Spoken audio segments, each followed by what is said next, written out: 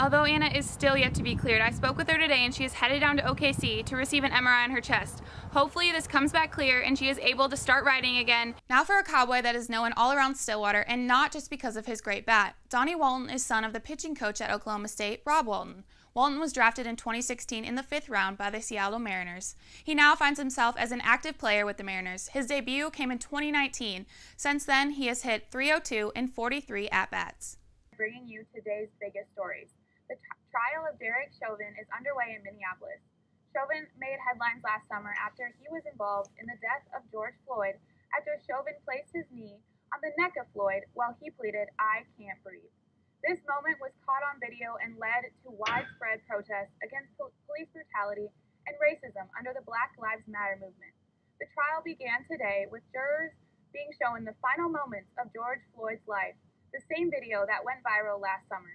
We will update you on more of the trial when it comes available. While Tevin likes to grill in his free time and make burgers and steaks for his family and friends, he also has other things that he's been doing while not training for the NFL draft.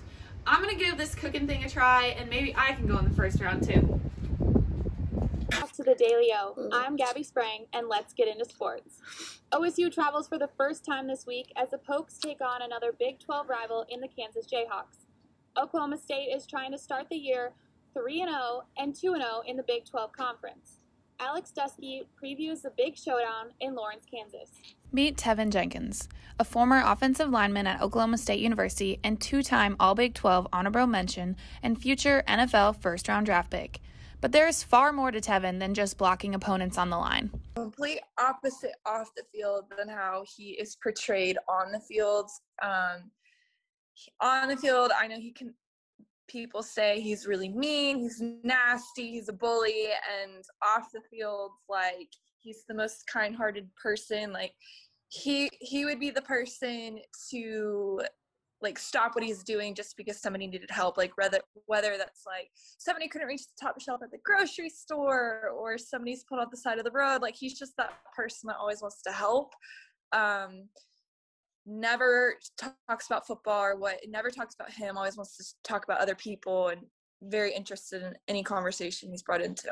Ultimately, just being able to be that kind and trustworthy person. A lot of people have a lot of faith in me to do whatever it may be. Is like you go to as little as doing a certain job for him, like a favor or anything like that, and being able to make sure that I'll be able to finish the job. While Tevin likes to grill in his free time and make burgers and steaks for his family and friends, he also has other things that he's been doing while not training for the NFL draft.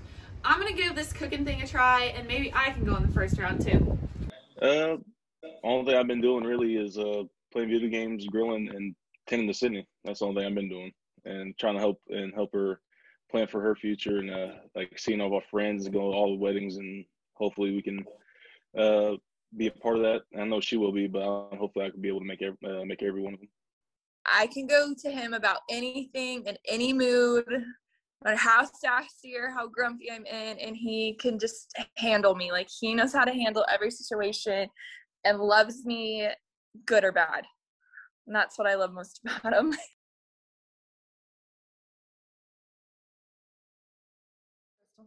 Don't show her that. Look, that's the only thing I can do. Really, that's my hidden talent.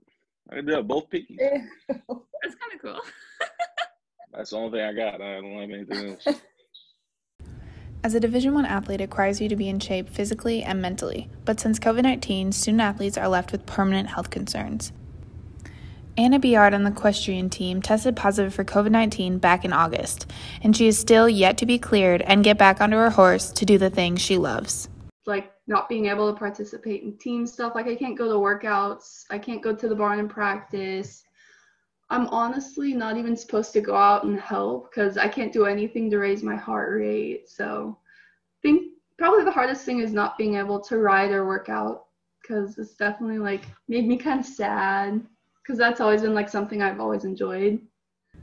As many as 1 in 3 patients recovering from COVID-19 report some sort of neurological or physical damage.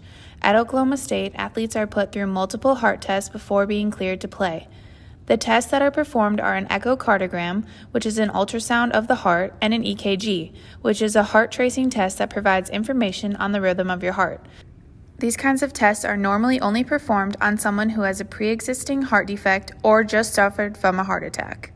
So after our athletes test positive for COVID-19, there's a lot of health implications that we're not sure can result from that. We're mostly concerned with cardiac health concerns, so whether that be myocarditis or any other heart conditions that arise from the virus. Although Anna is still yet to be cleared, I spoke with her today and she is headed down to OKC to receive an MRI on her chest. Hopefully this comes back clear and she is able to start riding again here at the Equestrian Center.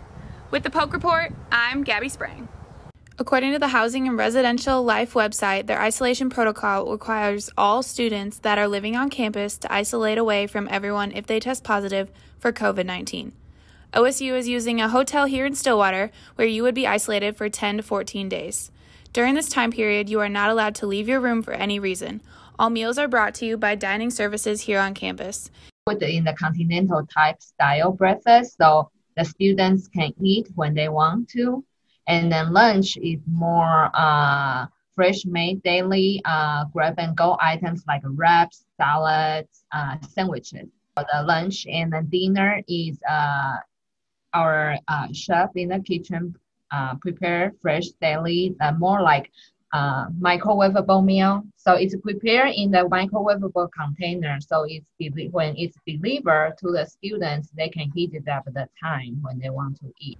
These meals while in isolation are brought to you once daily. This service will cost you $20 a day and can be paid with a campus meal plan or charged to your Bursar account. These meals will be delivered each day from 4 p.m. to 5:30 p.m. The food will be left outside of your room at the door. All other snacks that you may want are not provided and are supposed to be brought prior to isolation. At this time, students in isolation are not allowed to order local restaurant delivery services, Grubhub, Uber Eats, grocery delivery, or snacks in the hotel lobby. So I know what you're thinking. I could break out of this hotel and get out of isolation. You're wrong. There's people inside this hotel that are ready to report you to OSU for breaking CDC guidelines while being tested positive for COVID-19. The department requires you to follow the guidelines based on quarantine. If you choose not to do that, they can put a court order out, for that. And so we've talked a lot to students about making sure you're following the process. You cannot leave. You can't have visitors during that time frame. You really do need to isolate. For more information on OSU's isolation protocol while living on campus, you can log on to reslife.okstate.edu. For Pete's Corner, I'm Gabby Sprang.